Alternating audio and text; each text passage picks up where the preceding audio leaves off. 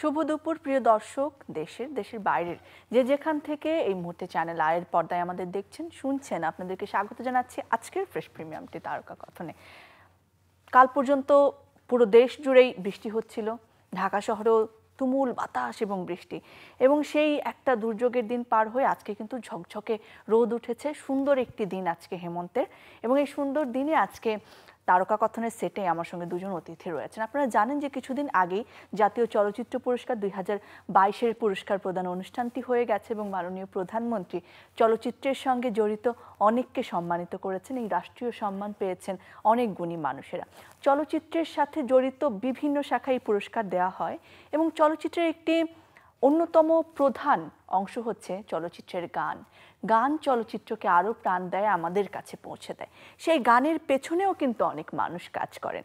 সেই রকম দুজন মানুষ আজকে আমাদের সঙ্গে রয়েছেন, যারা জাতীয় চলচ্চিত্র পুরস্কার 2022-এ শ্রেষ্ঠ সুরকার এবং শ্রেষ্ঠ সঙ্গীত পরিচালক হিসেবে পুরস্কারটি রয়েছেন। তারা বুঝতে পারছেন কারা রয়েছেন, যেহেতু বলে ফেলেছি তারা কি কাজ করেন, এবং এবারে তারা পুরস্কারটি পেয়েছেন। আমাদের সঙ্গে রয়েছেন সঙ্গীত পরিচালক রিপন খান। শুভ দুপুর, স্বাগতম আপনাকে, অভিনন্দন।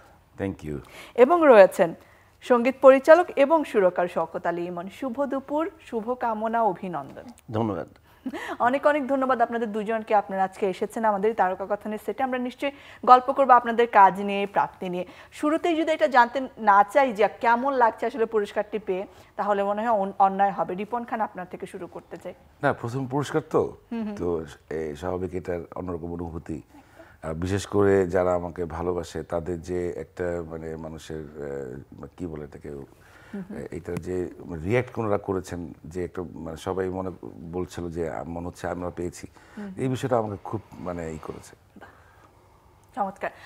আপনার জন্য প্রথম ছিল, কিন্তু শওকত আলী ইমনের জন্য এটা দ্বিতীয়বার জাতীয় চলচ্চিত্র পুরস্কার। সেক্ষেত্রে অনুভূতিটি কি আলাদা, নাকি সেই প্রথমবারের মতোই? অবশ্যই, মানে যে কোনো পুরস্কারই তো আনন্দদায়ক এবং অনেক গর্বের, আর রাষ্ট্রীয় পুরস্কার তো আরও এক্সট্রা একটা বেশি অ্যাডভান্টেজ দেয়, এই আর কি। আর সবচেয়ে বড় কথা যে আমার খুব ভালো লেগেছে, রিপন ভাইয়ের আমি একসাথেই কাজ করি, আমরা সহযোদ্ধা বলি আর যাই বলি। ইন্ডাস্ট্রিতে অনেক ছোটোকাল থেকে রিপন ভাইয়ের সাথে দেখে আসছি। আমি খুব খুশি হচ্ছি রিপন ভাই পেয়েছে এবার, তো আই এম সো হ্যাপি। চমৎকার। এবং আপনারা তো আসলে আপনাদের কাজের মাধ্যমে রাষ্ট্রকে পুরস্কার, উপহার সব দিয়েই যাচ্ছেন দীর্ঘ সময় ধরে।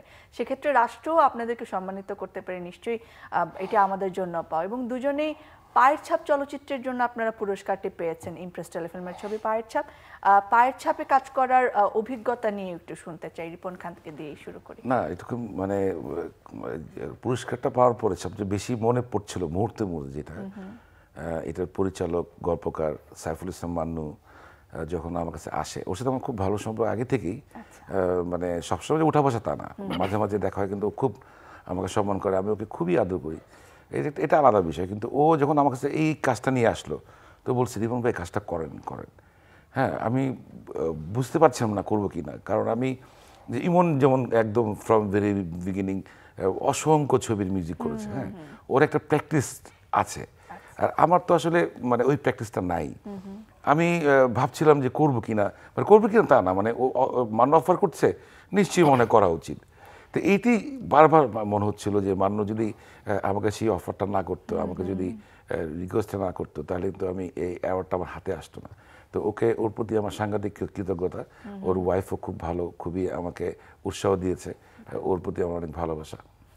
চমৎকার। এবং পায়ের ছাপের যে গানটির জন্য আপনি শ্রেষ্ঠ সুরকারের পুরস্কার পেয়েছেন, শ্রেষ্ঠ গায়িকাও পেয়েছেন এই গানটির জন্যই। সেক্ষেত্রে এই শুটটি করার জার্নিটা নিয়ে একটু শুনি ছোট করে। এইটা না, খুব মজার একটা গল্প আছে এই ছবির। সবচেয়ে বড় কথা কি, এই ছবিটা আমাকে আকৃষ্ট করেছে ছবিটা গল্পটা। মান্নু ভাই এত সুন্দর একটা ডিফারেন্ট স্টোরি করেছে, আমি কৃতজ্ঞ মান্নু ভাইয়ের কাছে যে আমাকে এই ছবিতে অ্যাটাচ করার জন্য। আর মেন সমস্যা কি, আমরা তো মেইন স্ট্রিমে কাজ করি, ফিল্মের, সো সেই ক্ষেত্রে বাজেট একটা প্রবলেম ছিল। তারপরে আমি লোভ ছাড়তে পারিনি, মান্নু ভাইকে বলছি মানে বাজেট বাদ দেন, গান করতে আসি। তো যেটা বলছিলাম যে এই ছবিতে আনিসাও পেয়েছে, এবং সবচেয়ে বড় কথা গানের লিরিক মান্নু ভাই নিজে লিখেছেন, লিরিকটা অসাধারণ ছিল। আর গান যখন রেকর্ডিং করি, কম্পোজিশন করি, মান্নু ভাই বলছেন ইমন ভাই এটা একটু ডিফারেন্ট একটা গান, কী করা যায়, সিঙ্গার কোথায় পাওয়া যাবে। তা আমি ওই চিন্তা করলাম সিঙ্গার না কোথায়, এটা মনে হয় বাংলাদেশের নাই, আমরা চলেন কলকাতায় ট্রাই করি। তো কলকাতায় সমলতা গানটা গিয়েছিল, আচ্ছা, সমলতা গানটা খুব সাকসেসফুলি গাইলো, মিক্স মাস্টার করার পরে আমরা চিন্তা করলাম মান্নু ভাই আমি অনেক গবেষণা করি, এমন ভাই গানটা অনেক দূর যাবে, আর আমাদের সেন্সর বোর্ডের নিয়ম যে বিদেশি শিল্পী হলে অ্যাওয়ার্ড আসে না, এগুলো নেই, নিয়ম নেই। আমরা ফোনে কনফার্ম হলাম, তখন আমরা চিন্তা করলাম কাকে দিয়ে গাওয়ানো যায়। পরে খুঁজতে খুঁজতে আনিসা, যে মেয়েটা আমাদের চ্যান্ডারি মেয়ে, তো ওকে ডাকলাম। ও খুব নার্ভাস হয়ে গেছে, কারণ সমলতার তো একটা ডিফারেন্ট টেক্সচারের ভয়েস। তো ও 3 দিন সময় নিয়েছে, 3 দিন ধরে প্র্যাকটিস করে 3 দিনের দিন সাকসেসফুলি গানটা করলো আর কি। তো স্টোরিটা ভালো, সে আমাকে বলছিল যে স্যার কষ্টটা আমার সার্থক হয়েছিল। অবশ্যই একদম। গানটা এই মুহূর্তে এই গল্পটা শোনার পর গানটা না শুনলেই আসলে নয়, আমরা দর্শকদের সাথে নিয়ে গানটি শুনে আসি। প্রিয় দর্শক, এই পর্যায়ে আমরা শুনবো পায়ের ছাপের সেই গান যেটি জাতীয় চলচ্চিত্র পুরস্কারের 2টি শাখায় পুরস্কার এনে দিয়েছে, শ্রেষ্ঠ সুরকার এবং শ্রেষ্ঠ গায়িকাকে।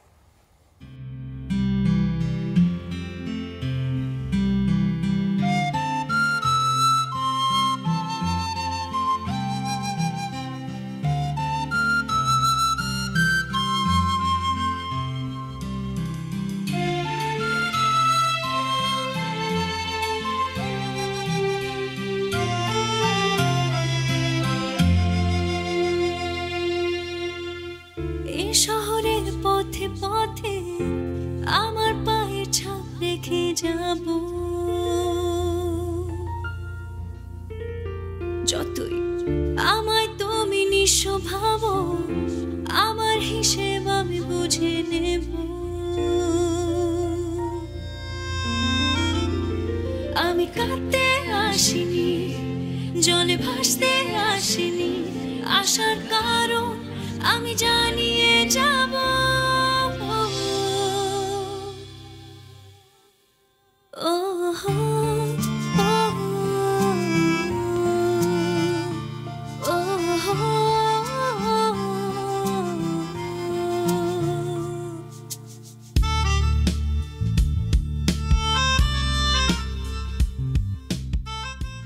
প্রিয় দর্শক, আমরা শুনছিলাম সাইফুল ইসলাম মান্নু পরিচালিত ইমপ্রেস টেলিফিল্মের ছবি পায়ের ছাপের সেই গান, যেটি জাতীয় চলচ্চিত্র পুরস্কারের 2টি শাখায় পুরস্কার এনে দিয়েছে। এবং পায়ের ছাপের এই 3টি শাখাতেই আসলে এই পুরস্কারটি এনেছে, যেটি গানের সাথে রিলেটেড, মানে গান এখানে খুবই মুখ্য ভূমিকা পালন করেছে এবং দর্শক প্রিয়তা পেয়েছে।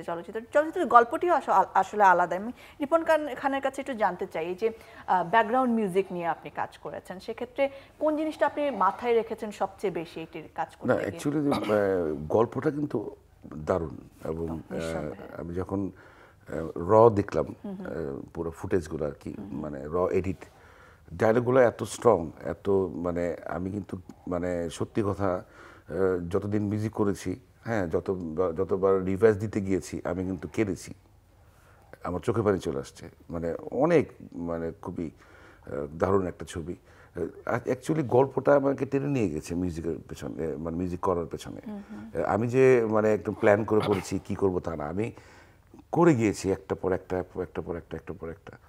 এবং আমি আমার জীবনের মনে হচ্ছে আমি শ্রেষ্ঠ মিউজিক করেছি, ব্যাকগ্রাউন্ড মিউজিক করেছি, আমার কাছে এটা মনে হয়। আচ্ছা, আরেকটা কথা বলতে চাই, শওকত আলী ইমনের সাথে তো কখনো একসঙ্গে বসার সুযোগ হয়নি, এইটাও প্রথমবার আমার জন্য।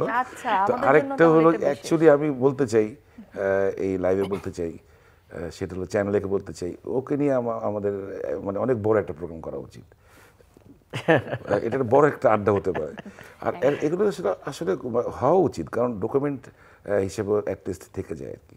আর ও এত গুণী ছেলে, ওকে তো সেই ছোটবেলা থেকে দেখে আসতেছি, মানে আমি নজরে কখন আমার ছোটবেলা থেকে নজরে যার উপরেই পড়ে সে আমি বুঝে ধরে নেই সে অনেক বড় হবে, কারণ রতন চেনে না, বিষয়টা ওরকম না, একদমই তাই। ও খুব ট্যালেন্ট, আমি ওকে খুব গর্ব করি, খুবই গর্ব করি।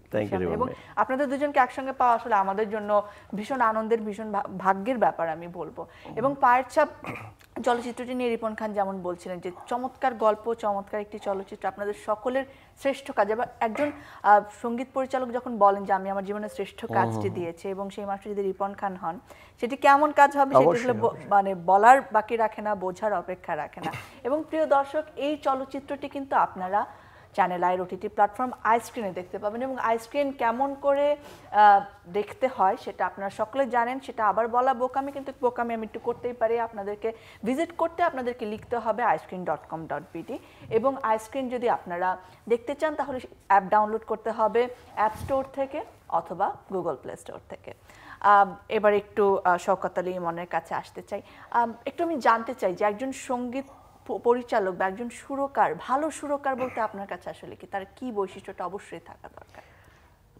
হয় কি, আমরা বেসিক্যালি আমি তো চলচ্চিত্রেই কাজ করি।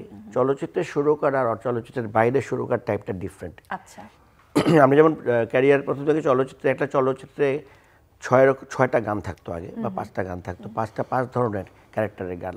কোনো সময় দেখা গেল স্যাড রোম্যান্টিক বা হ্যাপি রোম্যান্টিক গান, কমেডি গান থাকে, আইটেম সং থাকে। তো আমাদের ডিফারেন্ট গান প্র্যাকটিস করতে হয়, মানে এগুলো চর্চা থাকতে হয়, নাহলে এগুলো একটা চলচ্চিত্রের কমপ্লিট মিউজিক ডিরেক্টর হওয়া যায় না। তো সেই প্র্যাকটিসটা আমাকে কাজে দিয়েছে। আর সবচেয়ে বড় কথা, এই পায়ের ছাপের যেই সিচুয়েশন গানের, এই সিচুয়েশনটা আমি প্রায় 300-র উপর চলচ্চিত্রে কাজ করেছি, এই ধরনের সিচুয়েশন পাইনি। মানে এত সুন্দর একটা গল্প, যে কারণে না মানে নিজেই মিশে গেছি। লিরিকটাও সুন্দর, এই শহরের পথে পথে আমার পায়ের ছাপ আমি রেখে যাব, এই শব্দটা শুনতেই তো ভালো লাগে। এবং এটা মানে কথার সঙ্গে সুরটা এমনিই চলে এসছে। এবং আমি এই ধরনের গানও করিনি কোনোদিন আজ পর্যন্ত, একটা ডিফারেন্ট একটা ট্র্যাক জনরের গান এটা।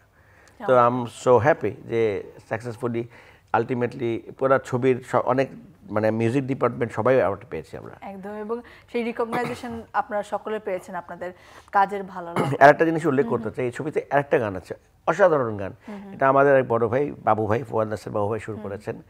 ওটাও একটা অসাধারণ। আমি তো মানে খুশি হতাম বাবু ভাই যদি অ্যাওয়ার্ডটা পেতেন, এত সুন্দর। মানে বাবু ভাই আমাদের গুরুতুল্য মানুষ। আর আমি ওই গানটা খুব পছন্দের গান, দর্শক মণ্ডলী শুনলে ওটাও ভালো লাগবে আপনাদের। একদম। এবং দর্শক প্রিয়তা আসলে পেয়েছে পায়ের ছাপ চলচ্চিত্র, তার গানগুলো সবকিছু আসলে দর্শকের ভালোবাসা পেয়েছে। এবং যেমনটি বলছিলেন যে মানে নিজে ফিল করা এবং ভালো লাগা, গল্পটা জানা, সেটা মনে হয় খুব ইম্পর্টেন্ট একটা চলচ্চিত্রের সাথে রিলেট করে আসলে শ্যুটটা করা, গানটা করার জন্য। এখনকেই অনেকে বলে যে চলচ্চিত্রে সেই রকম কালজয়ী গান হয় না কেন, না হওয়ার একটাই কারণ কি, একটা চলচ্চিত্রে যখন একটি 5 জন মিউজিক ডিরেক্টর 5টা গান করবে, তারা কিন্তু গল্প মাথায় নেই। মানে যেমন করে একটা রোমান্টিক গান চাইলো দিয়ে দিল, গল্প জানে না কার লিপে যাচ্ছে, কি কারণে গানটা আসছে, স্টোরিটাই জানে না। তো এই গল্পতে যেটা হয়েছে, মান্নু ভাই আমাদের সবাইকে বসে, বেসিক্যালি আমার ডিপার্টমেন্টটা পুরা কাহিনী স্ক্রিপ্ট সহ শুনেছি, শুনে গল্পটা যদি আত্মস্থ করতে পারি আমরা টেকনিশিয়ানরা, লাইক আমরা টেকনিশিয়ানরা কি সুরকার, গীতিকার, তারপরে fight director, dance director, background যিনি করছে, সবাই মিলে যদি গল্পটা মাথায় রাখি, ওই গল্পটা ছবিটা সাকসেস হতে বাধ্য। চমৎকার একটি কথা বললেন। এবং একটি চলচ্চিত্রের কত আসলে ক্ষেত্র আছে, এবং সেই সব ক্ষেত্র মিলে একটা জিনিস আমাদের দর্শকদের কাছে আমরা নিয়ে আসছি। সেক্ষেত্রে সবার মধ্যে যদি এই কমিউনিকেশনটা না থাকে, সিঙ্কটা না থাকে, সেটা আসলে একটা কম্প্যাক্ট জিনিসটা ভালো হবে কিনা সেক্ষেত্রে সন্দেহ থেকে যায়। চমৎকার কথাটি বললেন। একটু রিপন খানের কাছে জানতে চাই, দীর্ঘদিন ধরে কাজ করছেন এবং অনেক নতুন প্রজন্মের শিল্পীরা আসছেন, সঙ্গীত পরিচালক আসছেন, তাদের কাছে কিভাবে দেখেন, আপনার কেমন লাগে, দেখা হয় কিনা, শোনা হয় কিনা? এই নতুনরা কিন্তু খুব ভালো করছে। যেমন ওর গানের যে সিঙ্গার খুবই ভালো গায়, আমি যেটা শুনেছি ও সর্বক্ষেত্রেই ভালো করছে। এছাড়াও আরও আমি ফিল্মের গান করেছি এর মধ্যে নতুনদের নিয়ে, অদিতি না কি স্মৃতি যেন নামটা ভুলে গেলাম, অবন্তী স্মৃতি।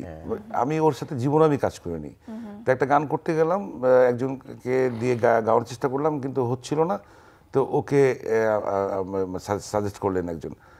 ও গানটা মানে ইনস্ট্যান্ট বসে 10-15 মিনিট টাইম দিয়েছে ওকে, তুলে হেডফোনে তুলে এত সুন্দর গেয়েছে যে চিন্তার বাইরে। তো এরকম অনেক সিঙ্গার, নট ইভেন দ্যাট, মিউজিশিয়ানরাও অনেক ভালো করছে কিন্তু, মানে যেটা মাঝখানে আমাদের হতাশা ছিল। আচ্ছা, মাঝখানে আমি গানটার ব্যাপারে কথা বলতে চাই, মানে মান্নুর ব্যাপারে কথা বলতে চাই। মান্নু এত বড় মাপের গল্পকার এবং গীতিকার, হিসেব করে দেখেন গানটার কথার সাথে যে ছবিটা পুরোটা দেখবে সে গানটা অটোমেটিকলি পছন্দ করবে, কারণ গল্পের সাথে গানটা লোম দাঁড়িয়ে গেছে আমার, এত মানে কি বলবো রিলেটেড, হ্যাঁ, এত মিনিংফুল। গল্পটা তো পায়ের ছাপ রেখে যাবো, কথাটা তো মিনিংফুল, এবং ছবিতে কিন্তু তাই আছে কিন্তু। তো মানে আমি অনেক ছবি দেখেছি, মানে দেখি যে অনেক সময় লাইনচ্যুত হয়ে যাচ্ছে স্টোরি অথবা হ্যাঁ গানটা চলে আসলো, মানে আননেসেসারি। আমি এত বড় বেয়াদবি করতে চাই না, আমার কাছে মনে হয়েছে যে লাইনচ্যুত হয়ে গেল এই এখন এখান থেকে আর মনে হচ্ছে না এটা গল্পের সাথে কিছু আছে।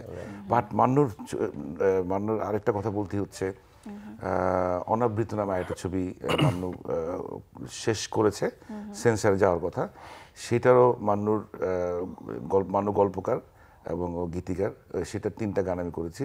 হ্যাঁ সেইটাও মানে আমি বলে শেষ করতে পারবো না ওর লিখার উপরে, ওর যে অ্যাটেনশন, ও যে কত টেকনিক্যাল, ও যে কত ক্রিয়েটিভিটির ওর ভিতরে আছে, এটা বলা নট ইভেন মানুষের সাথে কথা বলতে বসো তুমি উঠতে পারবে না। সত্যি কথা, একদমই সত্যি কথা। তোমাকে মনে হবে সে তোমার শিক্ষক। এটা মানে একেবারেই মানে আলাদা টাইপের একটা মানুষ মান্নু আমার অনেক ছোট, আমি মান্নুকে কিন্তু এই ছবিতে কিন্তু মান্নু ভাইয়ের গীতিকার এবং কাহিনীকার সংলাপ কিছু একটা অ্যাওয়ার্ড পাওয়া দরকার ছিল, ডিজার্ভ করে মান্নু ভাই। মানে সংলাপ তো পাও, আমার পয়েন্ট অফ ভিউ থেকে এটা আমি মানে ইমন বলেছে থ্যাংক ইউ, কারণ ওর জায়গাটা অনেক বড়, ও বলতে পারে আমার তো ছোট মাত্র শুরু করেছে। এই আসলে গল্পকার মান্নু পাওয়ার কথা ছিল, পায়ের ছাপে উচিত ছিল বলে আমি খুব খুশি হতাম, মানে দারুণভাবে খুশি হতাম।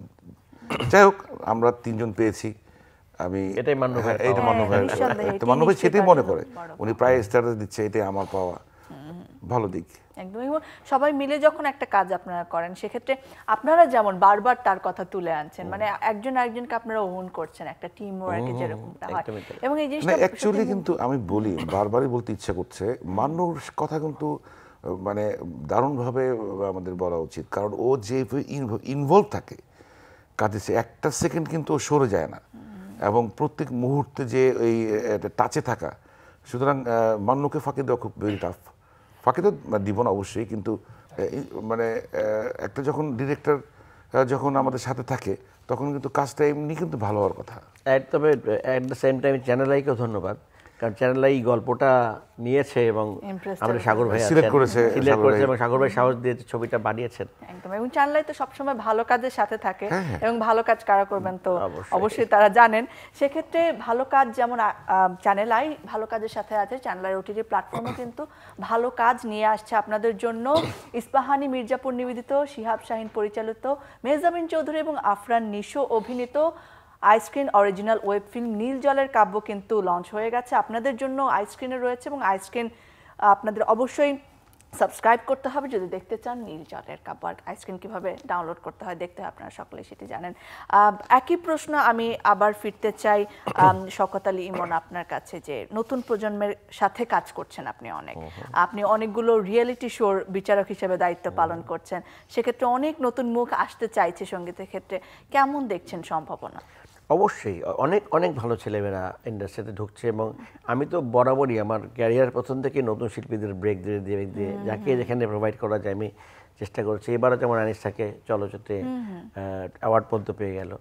তো আমার হতাশাটা এক জায়গায়, যে শুধু কণ্ঠশিল্পী না, টেকনিশিয়ান লাইক ভালো মিউজিশিয়ান দরকার, ভালো কম্পোজার দরকার, ভালো সুরকার দরকার। এখনকার যারা কম্পোজিশন করছে অনেকে ভালো করছে ডেফিনেটলি, বাট ম্যাক্সিমামের মধ্যে খুব অল্প সময়ের মধ্যে একটা হিট হয়ে যাওয়ার একটা মানে প্রবণতা দেখা যাচ্ছে। খুব শর্ট সময় দেখা গেল যে একটা গান মিলিয়ন ভিউ হয়ে গেছে, তার মানে সে ভাবলো যে বিশাল কিছু হয়ে গেছে।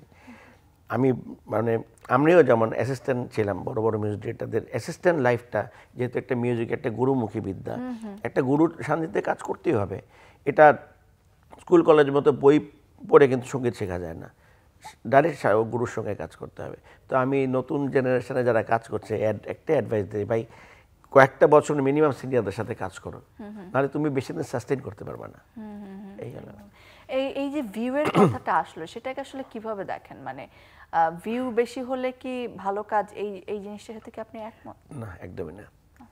ভাইরাল একটা জিনিস আর কোয়ালিটি একটা জিনিস। আমি দেখব ওটিটি প্ল্যাটফর্ম ছাড়া যেই গানটি আমার বাইরে বাজে সেটা আমি বলি হিট গান। আমার না, আমার সবারই যে কোনো গান যদি বাইরে বাজে, হাট বাজারে বাজছে বা মানুষ মোবাইলে ডাউনলোড করছে, বিভিন্ন প্ল্যাটফর্মে রিংটোন বাজাচ্ছে, তার মানে বুঝবো গানটা সবাই শুনছে। এবং এটার কনসিস্টেন্সি, মানে কত বছর গানটা চলছে। একটা গান যদি 3 মাসে হারিয়ে যায় বা 6 মাসে হারিয়ে যায়, অনেক দিন চললো, সুপারহিট গান, সবাই মিলে কি সুন্দর গান, এটা শুধু এই ক্রাইসিসটা শুধু বাংলাদেশে না, আমাদের পার্শ্ববর্তী দেশে পুরো বিশ্ব জুড়ে মনে হয়। আমার মনে আছে ছোটকালে প্রচুর ইংলিশ গান শুনতাম আমরা। ইংলিশ গানের ক্যাসেট মানে কালেকশন করে একটা বিশাল মানে প্রতিযোগিতার বিষয় ছিল। এখন কিন্তু ইংলিশ গানও আমরা পাই না, মানে আসছে 2-3 মাস কাঁপিয়ে দিচ্ছে, নাই হয়ে যাচ্ছে, অস্থির একটা অবস্থা চলছে সারা পৃথিবীতে। রিপন খান, আপনার কি মনে হয় একটা গান এই যে কালজয়ী মন জয়ী হয়, সেক্ষেত্রে তার প্রধান বৈশিষ্ট্য কি থাকে, আসলে কি ম্যাজিক? না, অ্যাকচুয়ালি এই ব্যাপারে আমার কোনো কিছু বক্তব্য নেই, কারণ এটা টোটালি গড গিফটেড বিষয়। এটা আসলে কেউ মানে বলতে পারে না এটা হিট হবে অথবা ভাইরাল হবে। ভাইরাল শব্দটা তো আসলে অত গুরুত্ব আমি দিই না। আমি আসলে দেই হলো যখন একটা মানুষ গান গাবে অথবা যে কোনো একটা ক্রিয়েটিভিটি মানুষের মনে ধরবে, মানুষের মনে রিকল করবে, সেটাই হলো আসল কথা। এবং একটা শিল্পীকে আমরা দেখবো যে ভালো গায়ে, আমরা যারা মিউজিক ডিরেক্টর যারা আছি তারা মানে ভাববো ওকে তো আমাকে দরকার, তখন সে একটা সেলিব্রিটি চিন্তা করতে পারে। ভাইরাল হলে ভিউ বেশি হলো, ভিউ বেশি যারা হয়, যাদেরটা ভিউ বেশি হয় ওদের একটা মনে একটা তৃপ্তি হয়, অল্প সময়ের জন্য খুশি হয়ে গেল। মানে হুট করে দেখা যাচ্ছে যে কত মানুষ দেখেছে আমারটা, এটা একটা। কিন্তু গান একটা সুর যখন একটা সিঙ্গারের কণ্ঠ থেকে যাবে, মানুষের মুখে মুখে থাকবে, রাস্তাঘাটে বাজবে, গানবে, যেটা হয়েছে সেটাই তো গান আসলে। রিপন ভাই কিন্তু হাজার হাজার জিঙ্গেল কিং বলে বাংলাদেশে, ওনার জিঙ্গেল কিন্তু রাস্তাঘাটে মানুষ গাইতো। মানে মনে আছে ছোটকালে যে আমরা অ্যাডগুলো শুনতাম, বা ওটা কিন্তু রিপন ভাইদের পর্যন্ত চলে এসেছিল। এখন কিন্তু জিঙ্গেলও বাজে না কোথাও, মানে মানুষ, মানে আমি বলি এটা। এবং একটা জিনিস যদি খেয়াল করেন যে সেই পুরনো গুলোই কিন্তু আবার ফিরে ফিরে আসে, আমাদের নস্টালজিক করে, আমরা আবার ওইগুলো একটু গুনগুন করতে থাকি। না, ওটা তো আসবেই, মানুষের ক্ষুধা তো আপনার মানে থাকবেই। হ্যাঁ, যখন নতুন গান পাবে না তখন তো পুরোনো গান শুনলে একটু টাচ করে, তখন মানে টানে, ভাইব তৈরি হয়, তখন ওগুলো শুনে। অ্যাকচুয়ালি মানে ভালো গান হচ্ছে কিন্তু হিট হচ্ছে না। একদম। শওকত আলী ইমনের কাছে যদি জানতে চাই, আরো অনেক অনেক কাজ আপনার থেকে আমরা প্রত্যাশা করি, শওকত আলী ইমনের ভবিষ্যৎ পরিকল্পনা আসলে কি? ভবিষ্যৎ পরিকল্পনা তো গান নিয়ে বড় কিছু করতে চাই। বাংলাদেশে এখন ইন্টারন্যাশনাল প্ল্যাটফর্মে বেশ বড় বড় কোম্পানিগুলো মানে বিভিন্ন নাম উল্লেখ করলো না, বড় বড় কনসার্ট করছে, বিশাল বিশাল ইভেন্ট করছে, বিদেশি মিউজিশিয়ানস আসছে বা বড় বড় ইভেন্ট। ওটা না একটা গোষ্ঠীর মধ্যে, মানে একটা সিন্ডিকেটের মধ্যে আটকে আছে। আমি চাই ওরা সবাইকে নিয়ে কাজ করুক।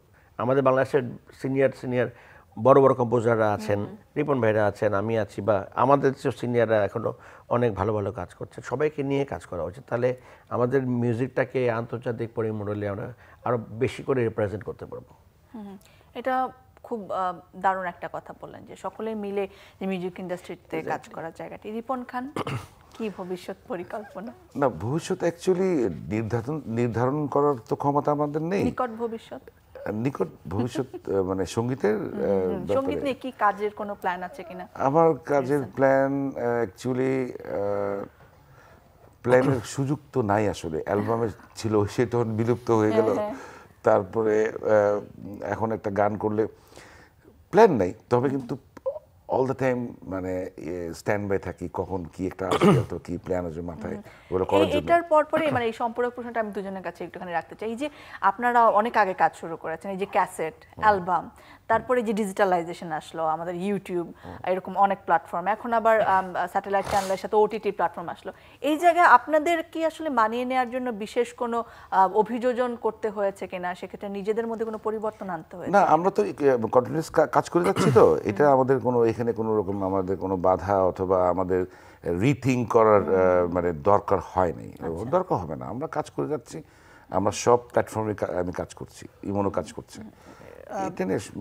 ইমনের ক্ষেত্রে যেটা হয়েছে যে আমাদের ইন্ডাস্ট্রিতে সব কিছুর মানে বাংলাদেশ সব কিছুর দাম বাড়ছে, আর মিউজিকের মানে ক্রিয়েটিভিটির পয়সা কমছে। কিছু হইলে বাজেট কম কমতে কমতে তলা নিতে চলে আসছে এখন। এই একটা প্রবলেম, আমাদের বাজেটের কারণে অনেক ভালো কিছু করতে পারছি না। আর সেকেন্ডলি হলো নতুন জেনারেশন বা যারাই কাজ করছে, এর দুইটা ইনভলভমেন্টস আছে। একটা হলো যে প্রফেশনাল ইনভলভমেন্টস, একটা হলো ক্রিয়েটিভ ইনভলভমেন্টস।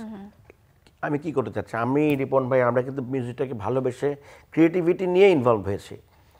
এখন যারা অনেকেই কাজ করছে প্রফেশনালি আসছে, যে আমার বাজারের পয়সাটা উঠলে হলো গান করে দিই, এই দায়সারা গোছের যারা কাজ করছে এদের জন্য ইন্ডাস্ট্রিতে অনেক সর্বনাশ হচ্ছে। এদের জন্য আমাদের একটু রুখে দাঁড়াতে হবে। আমরা একটা অ্যাসোসিয়েশন করেছি, আমি রিপন ভাই, নকিব ভাই, যারা যারা senior composer, এমসিএসবি music composers association Bangladesh. তো আমরা একত্রিত হয়ে সরকারের কাছে আবেদনও করবো সামনে, এই প্ল্যাটফর্মের ছেলেপেলেগুলোকে একসাথে আনা যায় নাকি।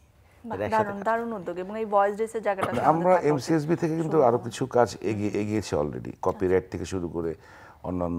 আর এমসিএসবি আমাদের মানে আমাদের জন্য অফিস দিচ্ছেন, হ্যাঁ, সরকার থেকে কিছু অনুদান হয়তো মানে দিবেন, একেবারে কথা হয়েছে। আমরা আরেকটা একটু সরি কপিরাইট ইস্যুটা নিয়ে আমাদের সবচেয়ে বেশি স্ট্রাগল। সমস্ত শিল্পী, আজকে দুস্থ শিল্পী শব্দটা থাকতো না যদি কপিরাইট থেকে প্রপারলি আর্টিস্ট পয়সা পেতেন।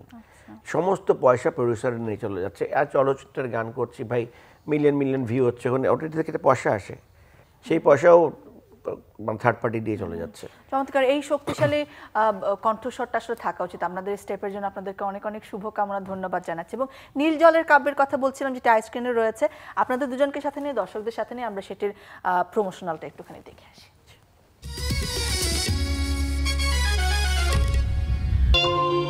ইস্পাহানি মির্জাপুর নিবেদিত কলেজ থেকে কক্সবাজার যাইতেছে, মাত্র 300 টাকা। মেয়ে মানুষ কক্সবাজার যাবি, কোনো বিপদ হলে বিয়ের পরে স্বামীর সাথে যাস। আমরা বিয়ে দিয়ে দাও। আপনাকে কেন বিয়ে করছি জানো? কেন? আমার মনে হয়েছে আপনি অনেক সহজ সরল। আপনার পাশে দাঁড়ায় সমুদ্র দেখলে আমার খুব ভালো লাগবে। আমারও ভালো লাগবে। তোমার শ্বশুরের সাথে যখন আমার বিয়ে হইল, তখন মনের মধ্যে খুব স্বাদ আছিল, সিনেমার নায়ক নায়িকাগো মতো সাগরে ঘুরতে যাব। কক্সবাজার গেছিলাম, কয়টা আচার আনছি, ভাবলাম তোমাকে দিয়ে যাই। আমি কোনদিন কক্সবাজার গেলে সারাদিন সমুদ্রে পা চুপায় বসে থাকতাম।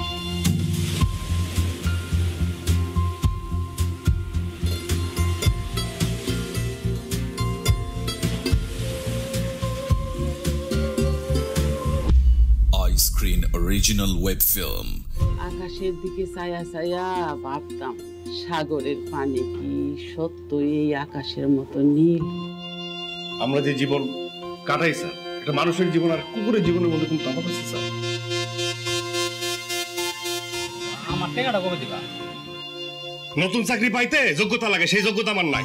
আর ব্যবসা করতে টাকা লাগে, সেই টাকাও আমার নাই।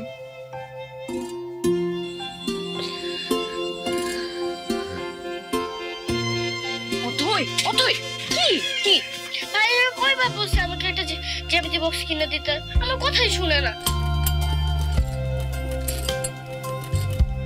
আমার জ্যামিতি বক্স, ইয়ে আমার জ্যামিতি বক্স। ভাবি, এই ব্যাগটা কি তুমি কিনছো? না। তুমি কি আমার ব্যাংকে কোনো টাকা রাখছিলা? কক্সবাজার যাওয়া আসা থাকা ওই খরচটা।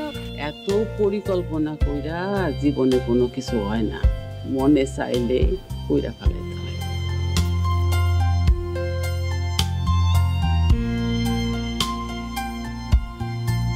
শিহাব শাহিনের নীল জলের কাব্য। সমুদ্রের জন্য ভালোবাসা। খালি শুভ মুক্তি 16 নভেম্বর, শুধুমাত্র আইস্ক্রিনে। আইস্ক্রিন, বিনোদনের স্মার্ট দুনিয়া।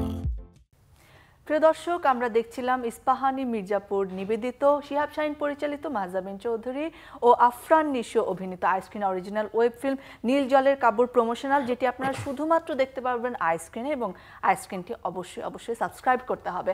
আমাদের আজকের দুজন অতিথি রিপন খান এবং শওকত আলী ইমন, আপনাদেরকে অনেক অনেক ধন্যবাদ জানাচ্ছি। পাঠক সমাবেশের পক্ষ থেকে আপনাদের জন্য বই বন্ধু উপহার রয়েছে, আমাদের হাতে একটু তুলে দিতে চাই। Thank you so much. বাহ, এর উপর কোনো গিফট হয় না আসলে। Thank you so much. আপনাদের জন্য অনেক অনেক শুভকামনা, আরো দারুণ সব কাজ আপনাদের কাছ থেকে আমরা প্রত্যাশা করি। সেই প্রত্যাশা রেখে আজকে তারকা কথন থেকে বিদায় নেব।